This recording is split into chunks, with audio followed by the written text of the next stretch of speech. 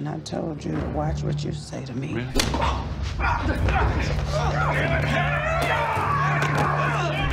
All right, have not fans. It is 12:15 a.m. I actually just finished recording, editing, and posting my episode review for Room 3. Probably the shortest episode review that I've ever done on this channel. Because to be completely honest, if you subtract the last 10 minutes, with Veronica's house and Catherine's house, where the beat down and apologies occurred in both of those houses, the rest of the episode was pretty lackluster. And I think, maybe it's because I'm a bit tired and I've had a few live streams and stuff like that done and live tweeting with everyone.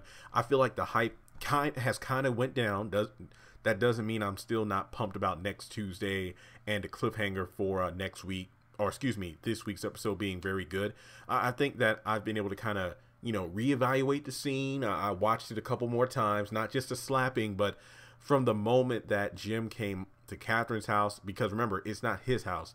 From the time he came through the door and when he started talking with Candace and Hannah, like I sat back and evaluated. And if you watch my episode review already, then I talked about, and I even tweeted about, Hannah not wanting harm to come to her children, which I can completely understand. But I don't think she comprehends the fact that they have almost $9 million. Like it's like 8.7, 8.8 million. That's why it's inheritance, or what's left of it.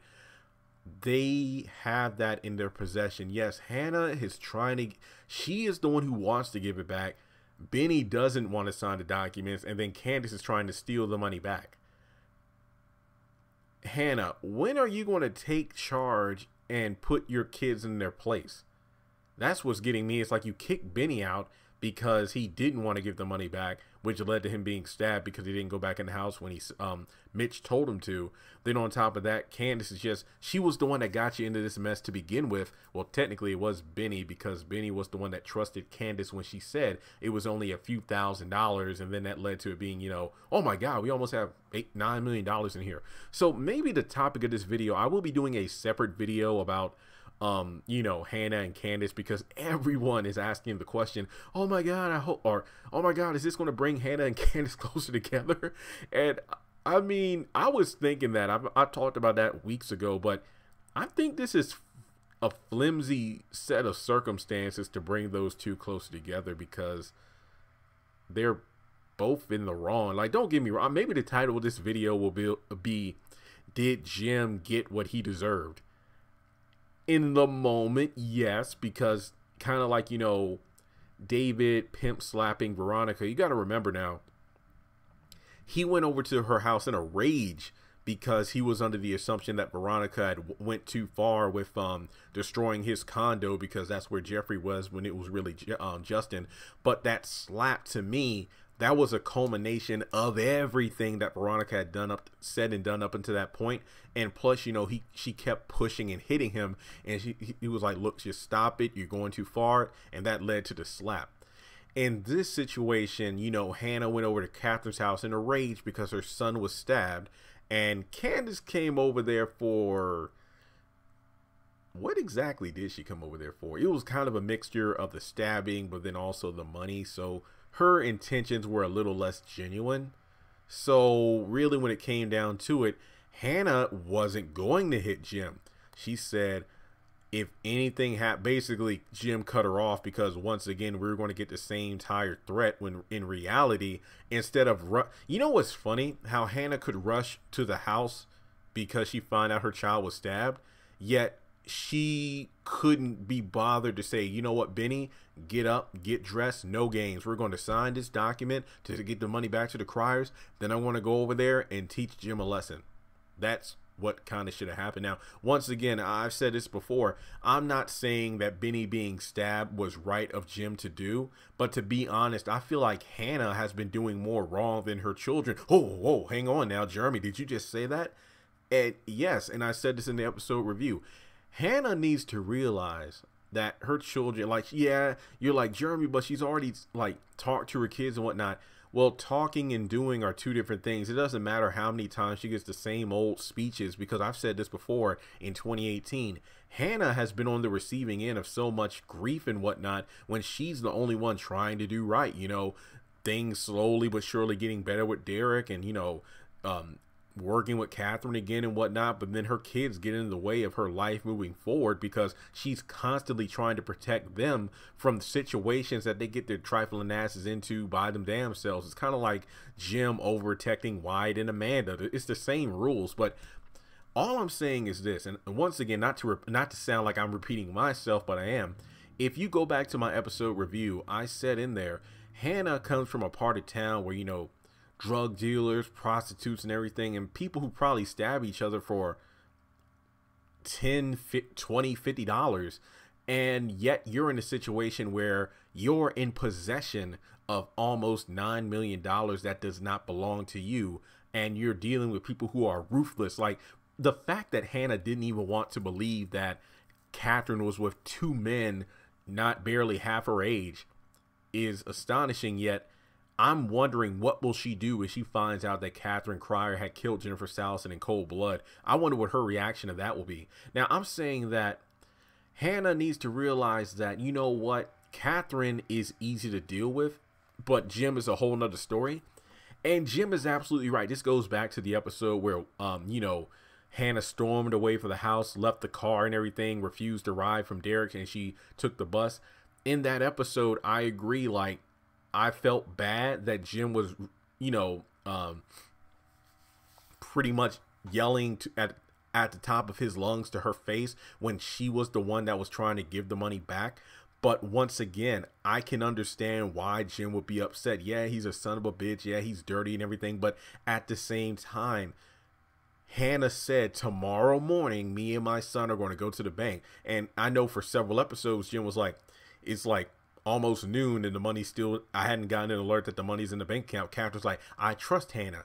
And that's all well and good. Hannah is trustworthy, but her children are not. So the fact that her adult son with some kind of childlike mentality now refuses to sign the paperwork, I think at that point, you know, Jim had every right to say, you know what, Hannah, I tried to play nice. And yeah, he has said a lot of things to her face and behind her back that shouldn't have been said. But at the same time, it's like, we tried doing this your way. I was patient. You and your son went to the bank, but guess what? He refuses to sign over. This is over $8 million, and I'm not playing. So you know what? If he's not going to sign, I'm going to send him a message. And then, you know, with her, and then she pretty much is sitting across from her trifling daughter, blackmailing these people, trying to get even more money from them. And yet, oh yeah, you're not going to hurt my daughter. Again, Hannah, applause to being a parent, but at what point are you going to let these kids suffer for the consequences of their actions? Like, it just makes it sound like you're even more hypocritical than before, you know, talking about how Wyatt needs to pay for his crimes and whatnot, yet you're not, and I get it, technically getting stabbed and whatnot because Jim sent these surges and whatnot after Benny, that isn't due process, but at the same time, how can you not expect them to face some sort of consequence for their actions? Because I was scratching my head like, you know, Benny gets out of the hospital and then he's like, you going to let me come home? Yeah, you can come home. And then instead of being respectful, you burst into your mother's bedroom without even knocking, kicking out her, not boyfriend, but, you know, her love interest, Derek, and just being disrespectful, yet you haven't agreed to sign the money back over, let alone, you know, respecting your mother's own privacy. So I feel like if Hannah isn't going to step up and parent her kids, then let them face the consequences, whatever it may be. Like, I don't mean to sound cruel or anything. Like, I want death to come to Candace and Benny. But, I mean, if they're going to keep playing this game, then I don't know what Hannah expects to do. I mean, the energy you spend slapping the piss out of Jim and whatnot, you need to use that same energy to slap the sense back into your son. So once again, I am not trying to diminish the cliffhanger. That was amazing. I love the scene. I'm replaying it over and over again. But when you break it down in terms of why what happened, it doesn't make a lot of sense. Like, Jim sounded like a darn slave plantation owner, which is fitting for the Black History Month. Is like, what? Yeah, you're a bitch. You're a trifling bitch. You're a couple of bitches. Boom, bop. Then the earrings came off. You knew it was going down. But Like I said before, we will get some more interaction with Catherine and Jim next week, and I'll talk more in my trailer breakdown, but I felt the need to do maybe a couple of separate videos between the actual fight and then what led up to the fight, because I feel like Hannah needs to let these kids either face these consequences or just get up in Benny's face is like, look, yes, Jim Cryer had you stabbed, but guess what?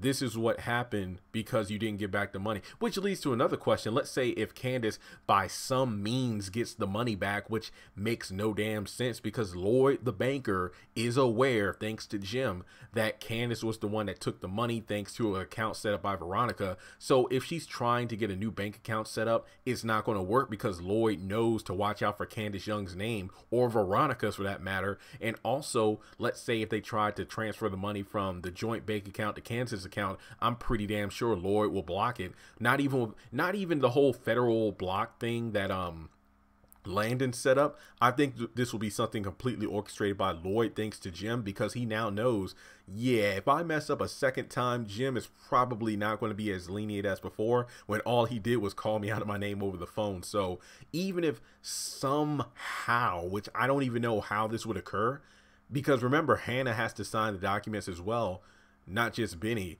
Candace is not getting the money, so that's why I'm really tired of this whole money arc. Give the money back already. So yeah, you know what, I need to calm down, because I feel like the more I talk about it, the more I diminish my enjoyment of the actual cliffhanger ending. So let me know your thoughts in the comment section below. Do you feel like Jim got what he deserved? Like I said before, he kind of was asking for it, getting up in the faces, calling him the B word and everything, but at the same time, when is Hannah just going to kind of step back? And I understand it, not wanting harm to come to your children, but at the same time, when are you going to put your foot down and tell them enough of these damn games, sign this money over, or I won't be able to stop him? You would think like a black mother would want to instill more fear in the child than the people sending thugs after him. That's one thing. So that's really all I have to say. Subscribe to the channel. I hope you enjoyed this video. Like I said before, I'm not trying to make people feel bad about enjoying the scene, because I enjoyed it, but I think Hannah is becoming a bit as annoying as Benny and Candace. Congratulations on making it to the end of this video. If you like what you saw, be sure to hit that thumbs up button, as well as leaving your thoughts in the comment section below so we can keep the conversation going. On the left hand side of the screen, you should see a picture of Jeffrey Harrington. You can click on him in order to subscribe, but also hit the bell notification icon. That way you don't miss out on any new content. Also, you should see some videos appearing on the screen as well that I'm pretty sure you'll enjoy if you enjoyed the one you just saw. But also, be sure to follow me on social media such as Facebook, Instagram, and Twitter. Links to all my social media will be in the description below. And in order to help this channel hit 100,000 subscribers, I'm going to need your help. So make sure to share this video as well as the channel around with all of your friends on your own social media. But once again, thanks so much for tuning in, and I'll catch you all in the next video.